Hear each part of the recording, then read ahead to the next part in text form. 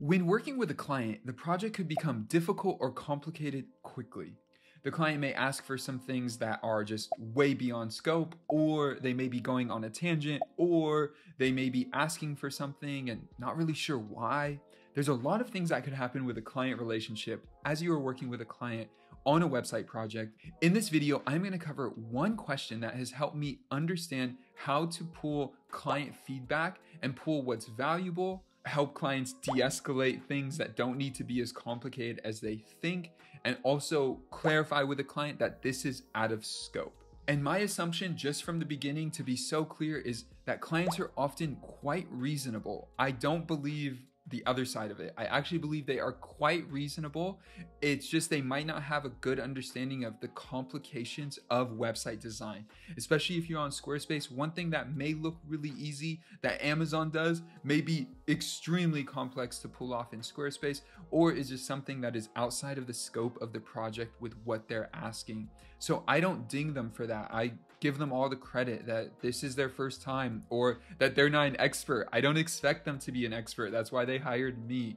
So it's really good to start off on that same page that I believe clients are very reasonable. There are unreasonable clients, and we're going to address that. But for the most part, 99% of clients in my eyes are being reasonable. They might not know what to ask and these things. And so we're going to explore that now. And if we haven't met before, I might as well introduce myself a bit. My name is David. I've built over 150 websites on Squarespace, probably touched somewhere around 700 websites with SEO customizations on the platform. So there is a lot of experience, a lot of different things I could talk about. In this video, I'm really trying to help you understand things around client feedback.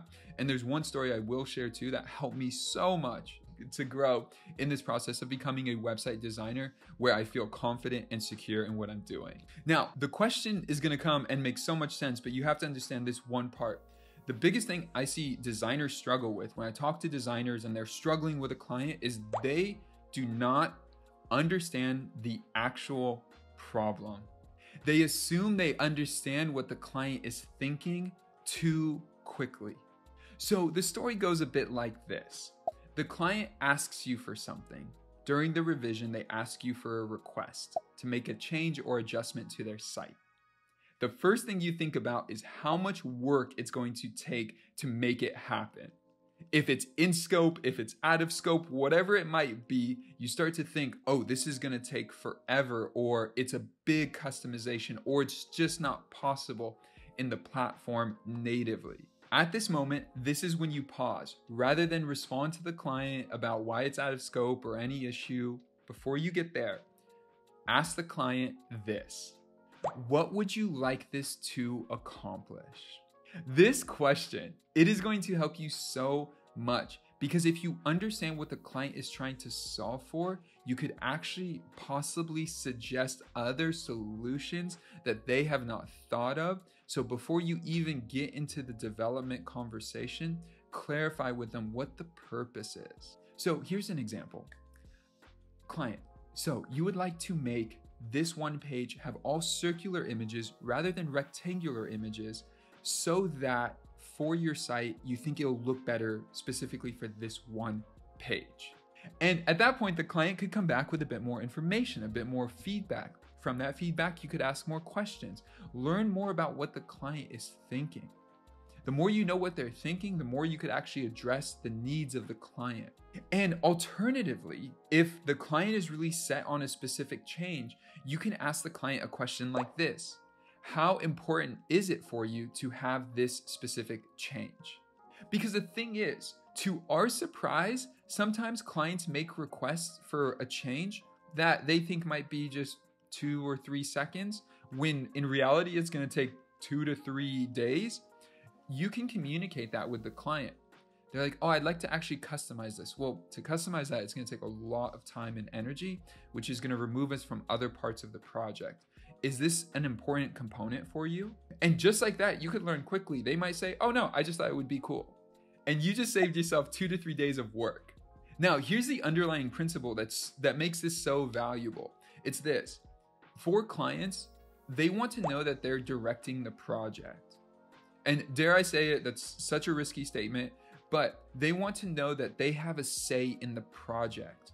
I have never developed a website where a client has not given me some sort of feedback on the site.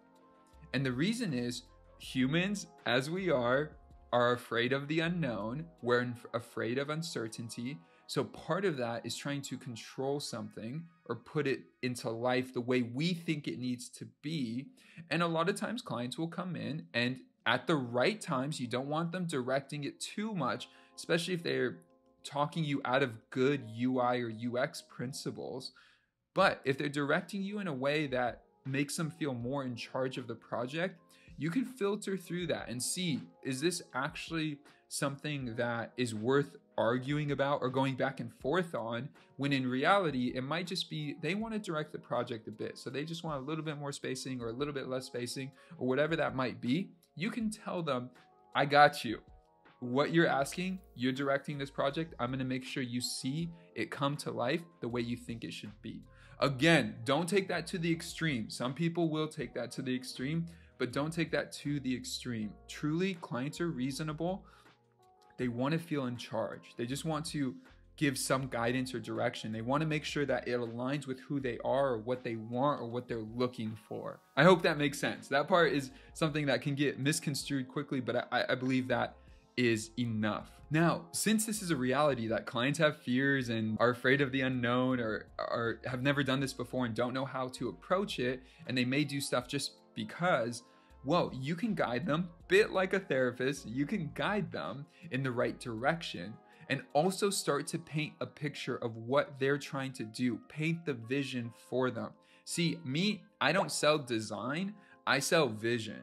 So when I'm working with a client, I really push where the project's gonna go, the potential the site is gonna give them, the resources that they have with having this site, if it makes sense, right? All of this is in a container of if it makes sense for the client.